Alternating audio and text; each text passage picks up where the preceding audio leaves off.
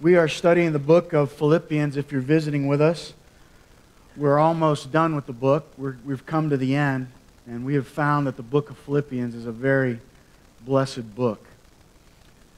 We've been talking in chapter 4 about spiritual stability, being spiritually strong. And if we cultivate that, as we've been talking about, standing strong, striving for harmony in the church, constantly having a joyful attitude, graciousness with everyone,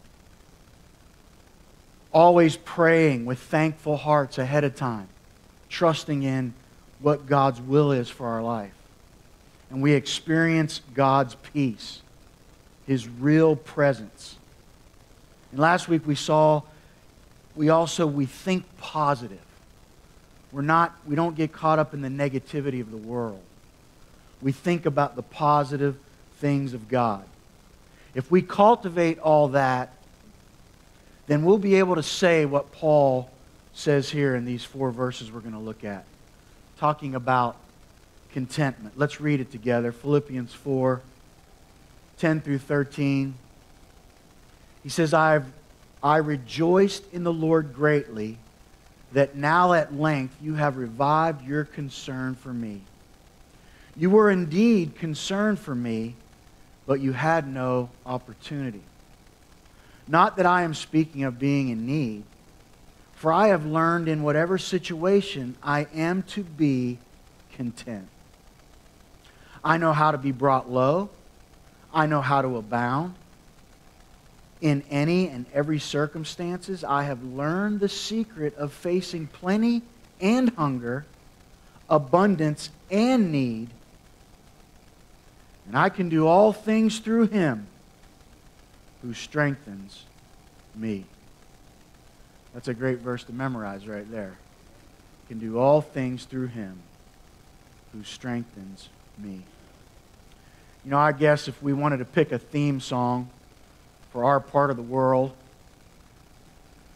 it would be the Rolling Stones, Satisfaction. That is, I can't get no satisfaction.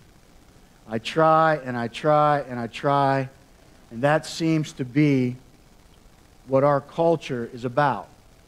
And if you think about it, every ad on TV is designed to make you feel unsatisfied, not content.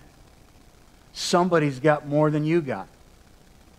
Somebody's got a better husband than you got that buys you that bigger diamond or buys you that car for Christmas. And on and on and on it goes. Even our kids get caught up in it. And they're not able to be content. You know, pretty soon they're going to have a doll that will do the kids' homework, right? And so rarely do I ever hear, as a pastor, rarely do I ever hear somebody say, man, I am content. I am content with all that I have. I am just content with my relationship with God and all that He's done for me. Psalm 23:1, the famous Psalm 23, starts out this way. The Lord is my shepherd, I shall not want. When I read that as a boy, I was so confused. If God is my shepherd, how come I don't want Him? You know, that's how I read it. But of course, that's not what it means. It means if God is your shepherd, you won't need anything else. You will be content. You will not want. Your heart will be satisfied. I ask you this morning,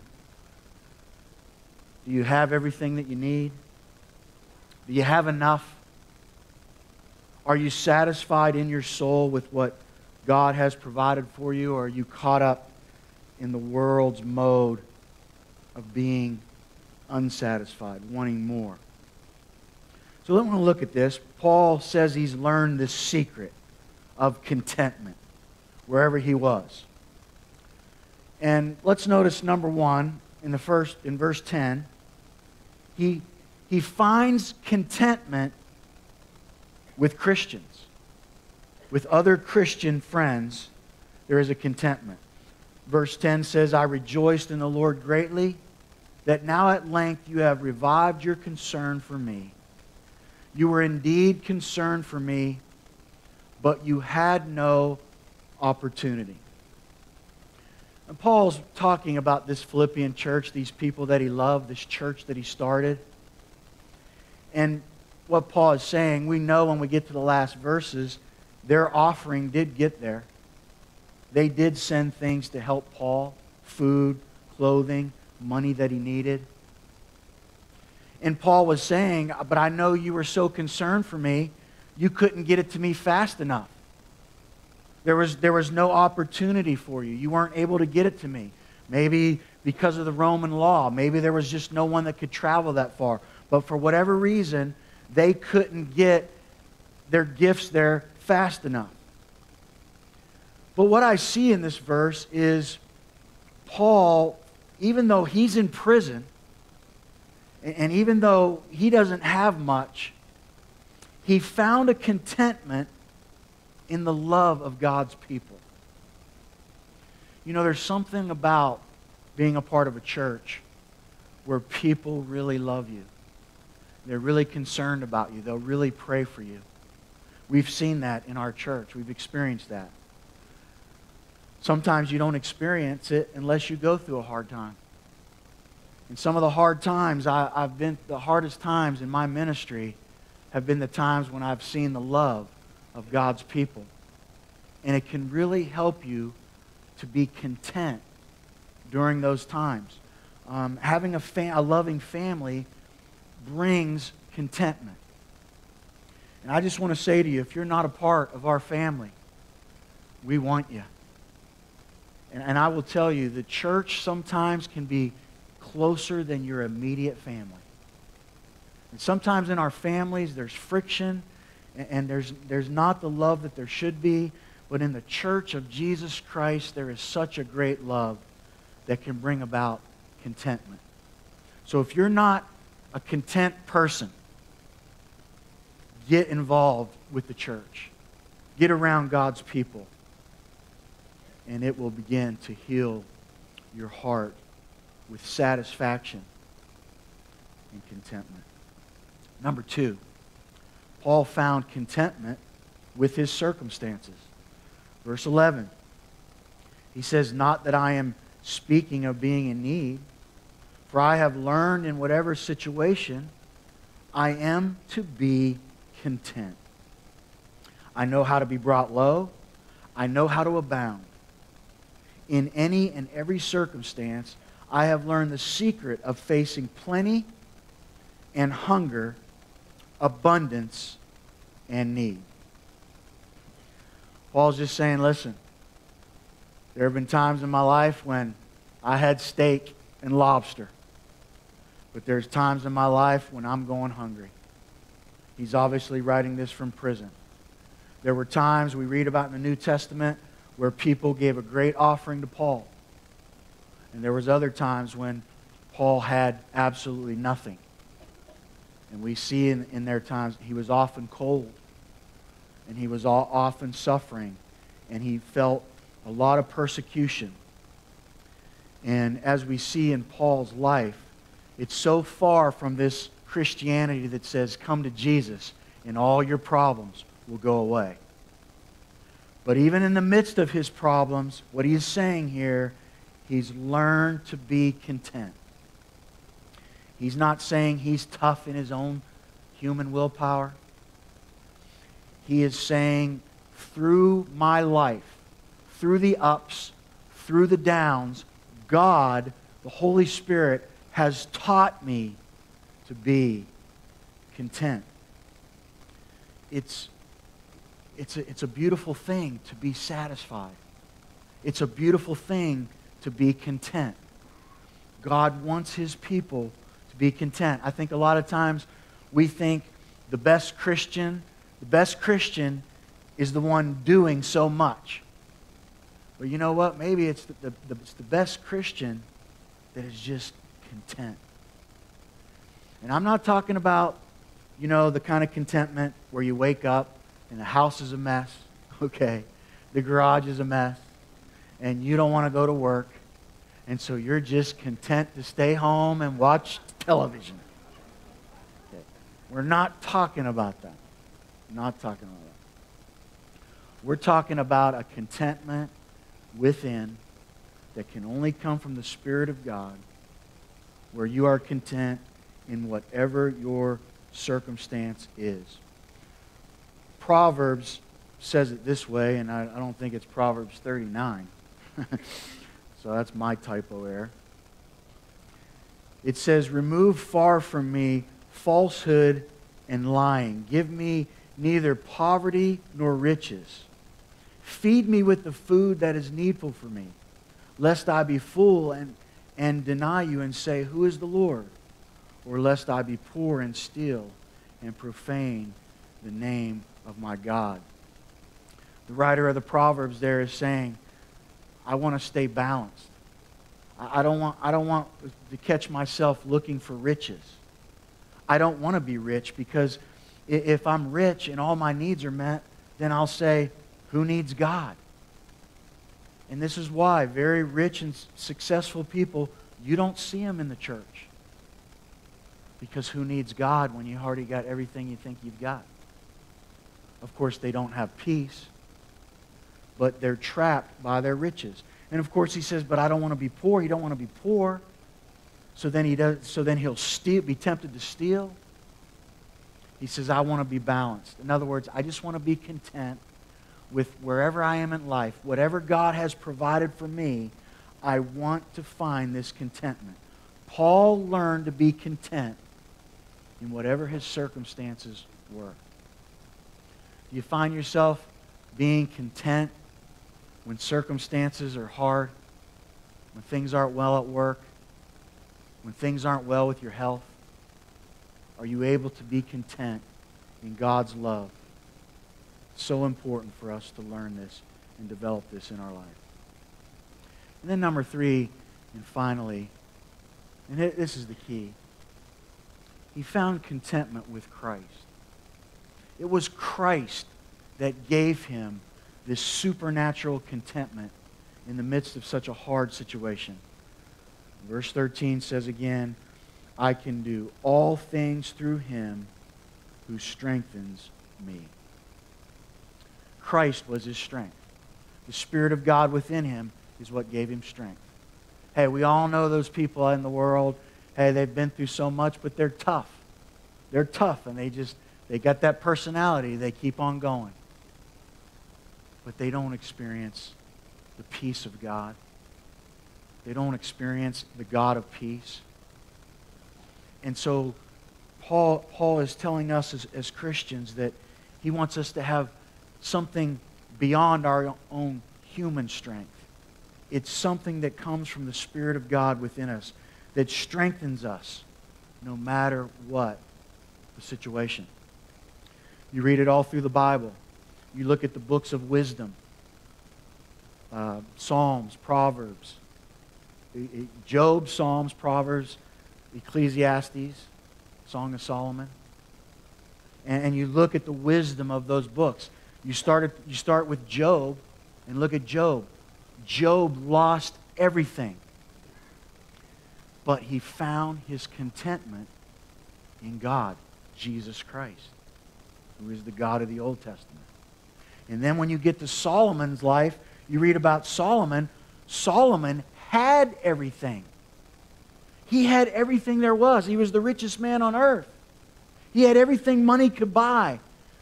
But he says at the end of his book, I found that it was chasing after the wind. I had no contentment. The only thing that brought him contentment was what? To fear God and keep his commandments. Again, it's a relationship with God. That's what brings us the contentment. A lot of us, we really think, if we win the lottery, that's going to bring us contentment. That's going to fix everything. But you know what? If you're not fixed in here, it won't. You can research all the winners of the lottery and you see how their lives are destroyed. And they don't, and it doesn't give them what they think it's going to give them. So sometimes we're looking for, they become idols, things that we think are going to give us happiness and contentment. And it's just not true. The only contentment you're going to find is when you fall in love with God and you realize how much God is in love with you and you grow in that relationship with Him. That's what's going to bring you true contentment.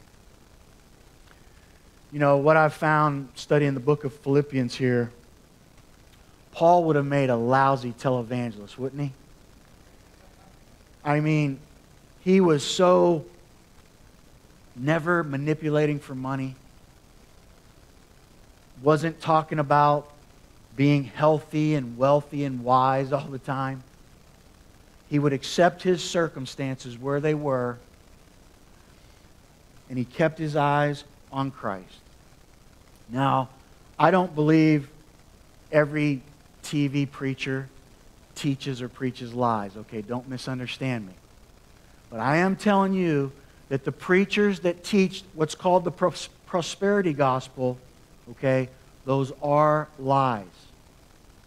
And I know sometimes you wonder why I harp about that so much, because I see people in my church that get caught up in that type of philosophy. What's the prosperity gospel? That God wants you wealthy. God wants you rich. That God wants you healthy. And if you are not healthy, it's because you don't have faith. And if you're not wealthy, it's because you don't have faith. See, they teach that it's your faith that's going to bring it about. So your God becomes your faith. My faith is nothing. My faith is only what my faith is into, the person I'm into. That's the only thing that makes what makes my faith good. It's in God. It's in Jesus Christ. So be very careful, because you start thinking, you know, and some of you come to church thinking by coming to church everything's going to go good now, right? God's going to make everything good for you. You're going to be healthy. God's going to answer every one of your prayers. Right? Some of you think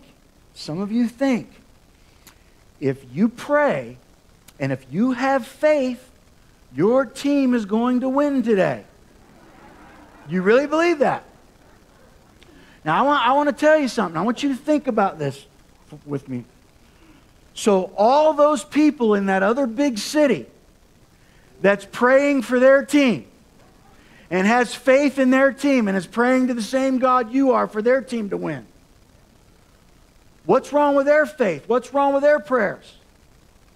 And see, you start to think, my prayers are better. My faith is better.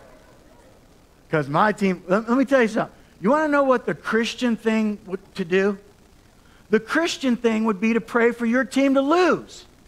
Why? So your brother and sister will be blessed and you'll be miserable. That's the Christian thing to do. And I'm just telling you, you better be careful with all that. Because you start thinking it's about you and it's about your faith. And that's not what it's about. I know that the Bible talks so much about that God wants to bless us. He does.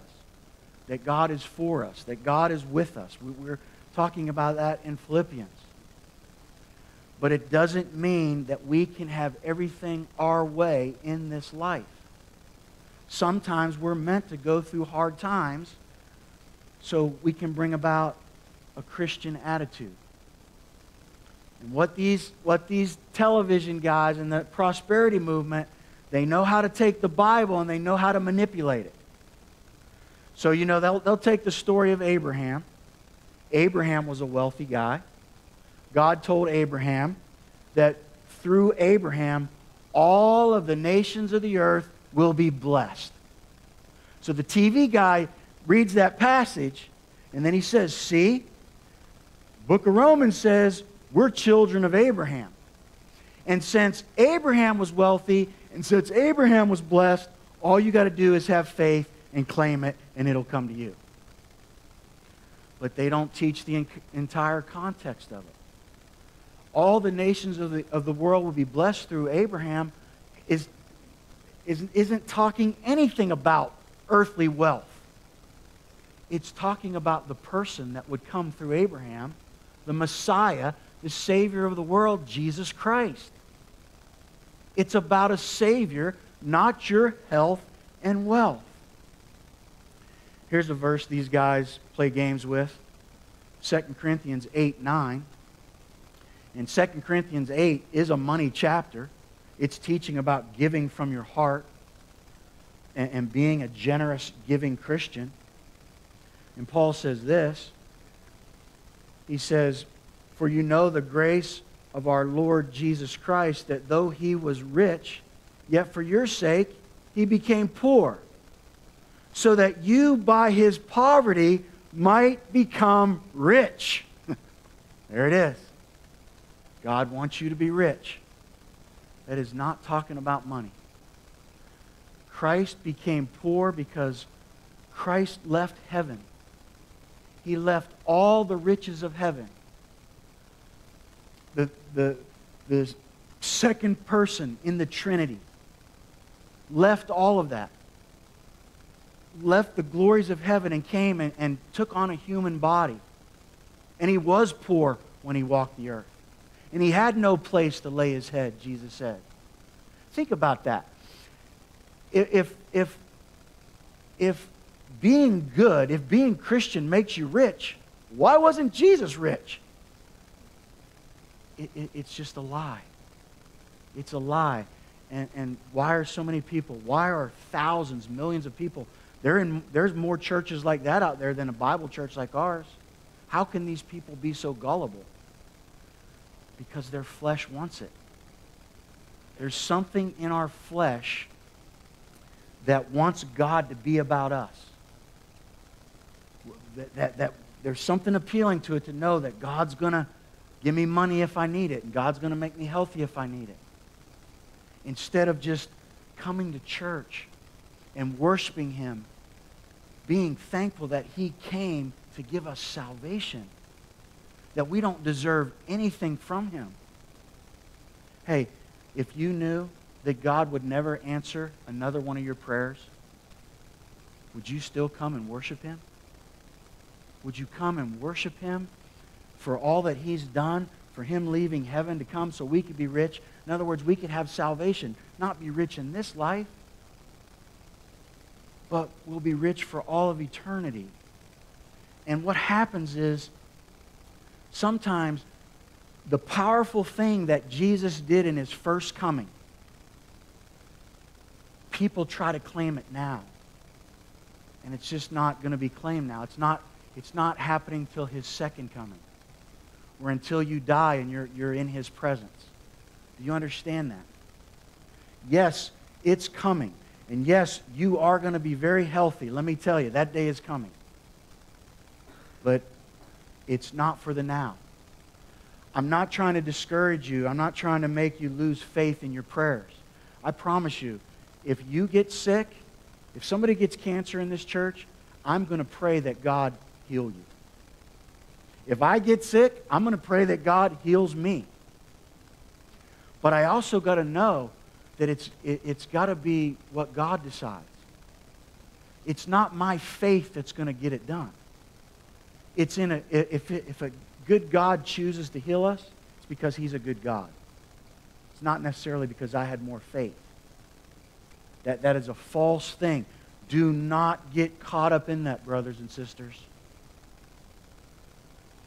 Look at the Scriptures. Let me show you one more verse. We'll close this up. Isaiah 53:5. Talking about our salvation. But He was pierced for our transgressions. He was crushed for our iniquities. Upon Him was the chastisement that brought us peace. And with His wounds we are healed. This is another verse. Those guys on TV take it. See, when Jesus died on the cross, you were healed. And the reason why you're sick is because you don't believe that verse. And you got to claim that verse. That is not talking about physical healing. It's talking about spiritual healing. Yes, we are healed. Yes, what he's saying is we now have peace with God. We're at war with God before we come to Christ in our sinful state. But again, Jesus came, and on that cross, He took the punishment we deserve, and that gives us peace with God. And that ought to be enough for us to come to church and worship. And yes, ultimately, because of what Christ did, we will be physically healed. We will get a new resurrected body. There is going to be a new earth. And it's going to be a glorious one. And the animals are going to be tamed. And the lion will lie down next to the lamb. And we will live forever with our great King. But for the meantime, we have to learn to be content even before Jesus comes again, or before He calls us home. In every circumstance, in every situation, God wants to give us contentment wherever you're at. I know some of you in here today, you're going through some hard things. You're facing some tests from the doctor. You're waiting for those tests to come back. You're going through hard things in your marriage. You're going through hard things with your finances.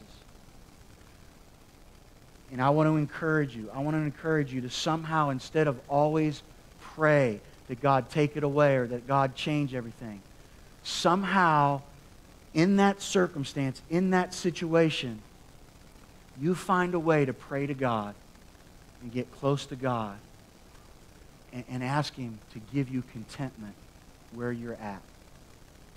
In God's time, He's a good God. He will answer prayers. And let's don't ever stop believing that God answers our prayers. But let's also always cultivate an attitude of contentment in whatever situation we're in.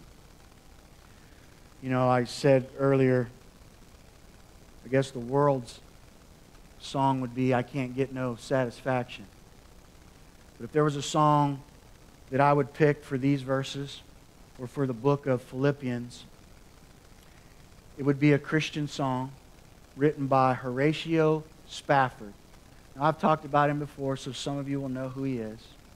But everybody needs to know who he is, because we'll be singing that song again coming up. In the next couple of weeks or so, that song will be sung, which is called, It Is Well With My Soul. It is well with my soul. What a beautiful song, isn't it? Written by Horatio Spafford. A lot of you don't know, though, about that song, It Is Well. Horatio Spafford, his 4-year-old little boy died from scarlet fever back in the 1800s. He lost a little boy, this Christian man who loved God. Just sometime after that, his 4 daughters, from the ages 11 to 2, was in a ship accident, and they drowned. His 4 daughters, he's lost his son, his 4 daughters, his wife sent back word. His wife sent back word, survived alone. Survived alone. He got those words. His precious wife survived, but God took his daughters and his son to heaven. So the next time we sing, It Is Well With My Soul, you remember what that song is about. And he's not saying it is well with my soul because God's about to give me some new cars and some new clothes, and He's about to make me healthy and happy. No, he sang that song in the midst of great pain. Great pain. So may we learn that. May we learn that we can sing that song. We can say the words, It is well with my soul, because I am content in my Savior and my God, the Lord Jesus Christ. Let's pray together.